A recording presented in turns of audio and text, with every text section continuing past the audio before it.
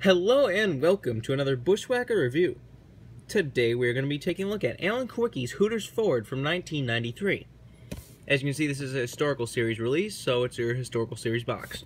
Got a picture of the car, 1993, Action Racing Collectibles, Alan Kulwicki Historical Series. You got a little bit of a bio if you want to read it. This is his, final year car, the year he was tragically killed in a plane crash. And so it was his final year in NASCAR cars, final year living, not sure why they chose to make this one not his championship car, but it's kind of cool. So, same bio, another picture of the car, same stuff. See, they made 6,010 of these. Copyright and such on the bottom, as usual. Let's get down to the car itself. Now, if this looks familiar, it's existed twice this year. Two different people ran. This is the throwback this year. Greg Biffle ran it, which I think is better, and they're actually making a diecast of, on his 16 car. And then Regan Smith ran it on his 7 car. So, that just shows how much of an iconic paint scheme this is, and just how much of an iconic driver this is, that two different people do the throwback in the same race. They only made a 164 Regan Smith's throwback. They're making, I think, the whole 124 and everything of the Biffle. I will get that one if it comes out, just to go with this one. So, stay tuned for that review if it actually gets made. But let's do a quick 360 of the car, as usual.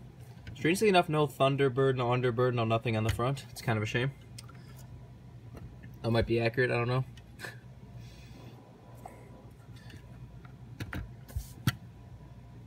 Alan Kulwicki was the first true driver to go, win a championship just as this kind of small team alone. So people, sort of related it to Tony Stewart in 2011, but there's no way in hell that is in no way the same.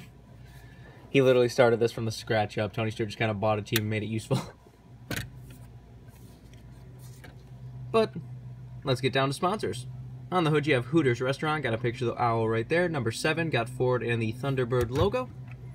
Down the side you have Hooters, you got Classic Ford, you got Naturally Fresh Foods, Pure Later Filters, Bowman, American Racing, Motorcraft Batteries, Crane Arms, Mac Tools, Kirk, and I'm sure that red logo is back there. On the back you have Hooters and a number 7. And you have the same stuff down the other side. Nothing on the deck lid. Take a look under the hood. Another one that doesn't really want to stay open. You don't have anything on the bottom side of the hood, but there's the engine detail if you would like to see it. Take a look under the deck lid, which also doesn't want to stay open. There's your fuel cell and such down there. No roof flaps back then. There's the underside of the car if you would like to see it. Decent looking car. Overall, this is such a great paint scheme and just such an iconic paint scheme that I would definitely recommend you having a version of this in your collection. There's this one, there's also a Napa, which is I think the 1992 version, but there's one of those Napa promos they did in 1998. I think it's it's kind of gold series quality, but it still makes for a nice car if you just want one of these paint schemes. And once Greg Biffle's throwback comes out, I think these are even going to get harder to find. Right now these go for about $100, usually whenever they come up. Here's next to a 164th. I don't know if this is technically the same year, but I have this as a 164th, so there you go. This is a weird 164th. See, it has black windows, and for some reason the wheels were very weird on this. As you can see, they're like, the lettering's kind of like off of them, and they're just kind of all smushy. That's how they are on the packaging, too. It's kind of strange. That one's even worse. Like, I've seen pictures of this car, and it's on like a flat card back like that. It's like a Hooters card back.